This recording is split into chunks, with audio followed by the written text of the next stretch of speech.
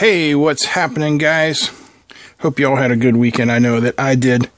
And today we're going to start a couple things where we're going to talk about a couple different ways to analyze circuits.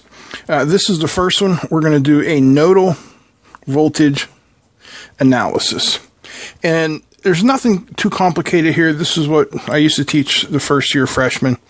Nodal voltage analysis, it finds the unknown voltage drops around a circuit between the different nodes. And these black dots are the nodes. So it's pretty simple. It complements what's also known as a mesh analysis, and we'll talk about that in another video. And they're basically both what are called matrix analysis. A nodal analysis uses the nodal equations of Kirchoff's first law to find the voltage potential. So you do need to know Kirchoff's first law, which says the currents entering a node are exactly equal in value to the currents leaving a node. Okay? Once we have that little bit of information there, we know that we can add together the nodal voltages and the net result will be 0.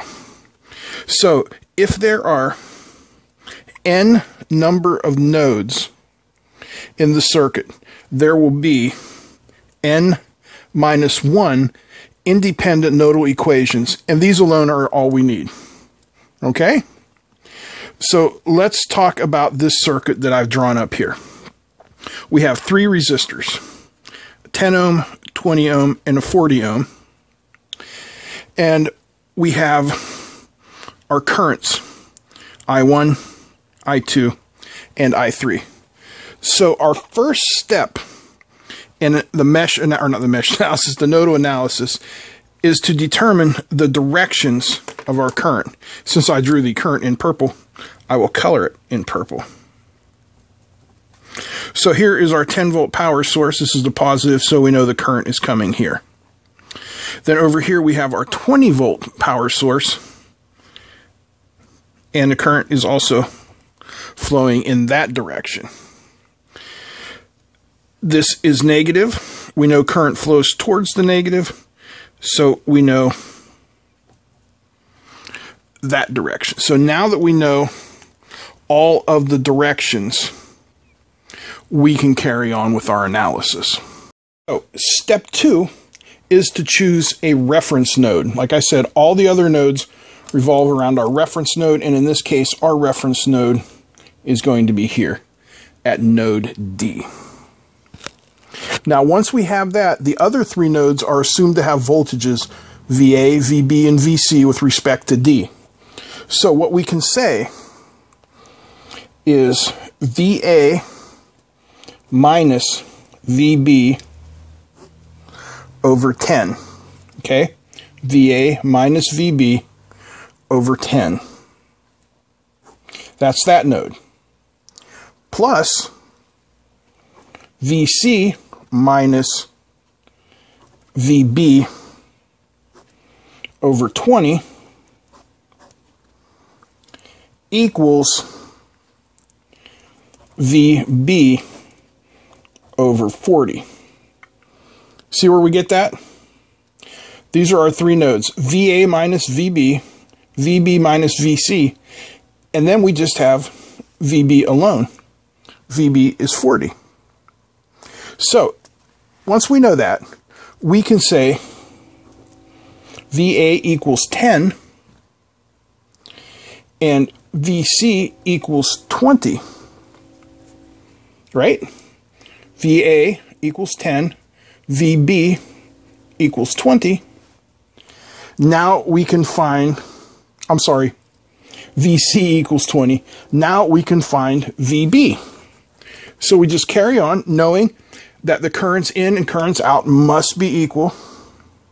We say 1 minus VB over 10 plus 1 minus VB over 20 equals VB over 40. Everything comes out the same. 2 equals VB 1 over 40 plus 1 over 20 plus 1 over 10. Simple, right? Sweating, it's so humid here, I had to stop and mop my forehead. All right, so now we can say that VB equals 80 over 7 times V.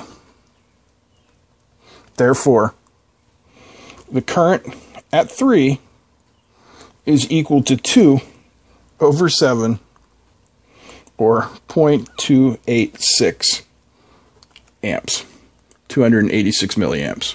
Y'all following? Now, generally, we want to use a nodal voltage analysis when there are a large number of current sources around, so that we can define the network as something like I equals Y times V, and then we just add up our nodal voltages. But I hope that gives you a little bit of an understanding on nodal circuit analysis. We'll do our mesh analysis next, basically the same circuit, and we'll see how it goes. I hope you guys understand. If you have questions, feel free to ask them. But thanks for watching. I hope you enjoyed. If you did, give me a thumbs up. Feel free to comment, share, and don't forget to subscribe. There's a train coming, so I'm out. Peace.